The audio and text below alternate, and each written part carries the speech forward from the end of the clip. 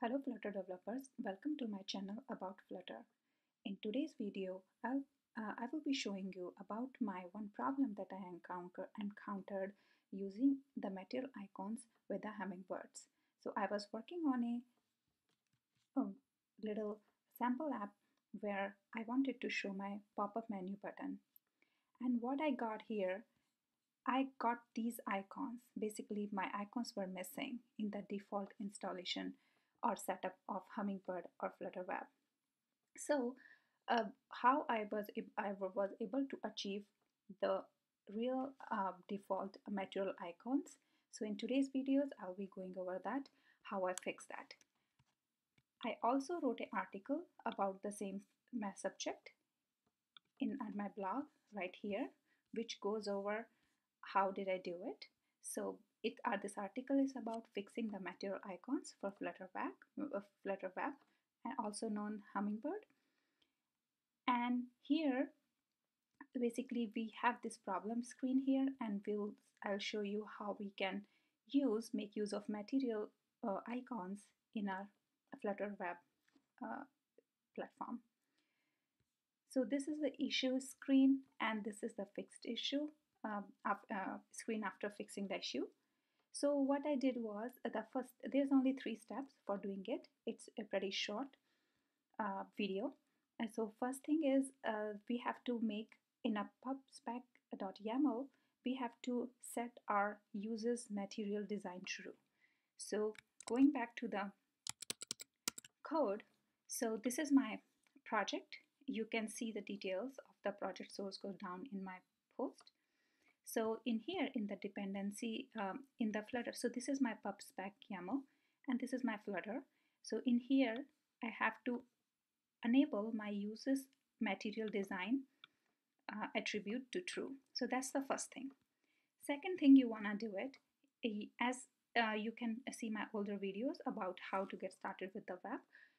So in that videos, I have told about using the web folder here. So this is something we have to create. So inside this web folder, we'll add assets folder, and inside asset, we have to add font manifest.json.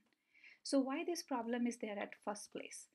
This problem is there because actually by default material icons are not there, not available. So how can we fix it? First thing, we have to download it. So of course we have to make uses material design true. Second step is in this URL. You can open it in the side view, another tab. So basically if you click on it, it will download the TTF for material icons. Right here, you can see material icon for the regular font, TTF. So, and you copy this TTF into your web assets and font directory.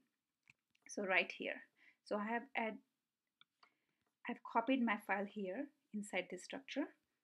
And the another thing I do it, I create a font manifest JSON inside my assets folder.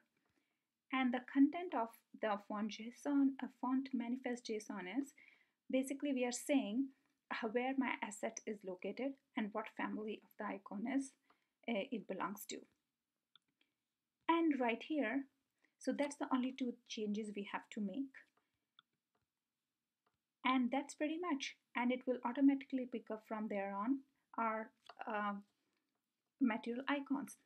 So one thing I want to show you, this is my program running here, and it's the after fixing the thing, and you can see there is in my in here in my article, you might see there is a little this flag here, right, little debug banner here. So you can, I just put a note here how you can remove it. So I had to remove it because of the banner. I couldn't really show you this setting dots. So I had removed it. In the material app, you have to set this flag debug show checked mode banner as a false in order to make it disappear, or you can do vice versa. So that's pretty much in this video.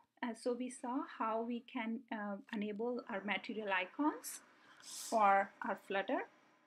So that's all. I'll see you in the next video.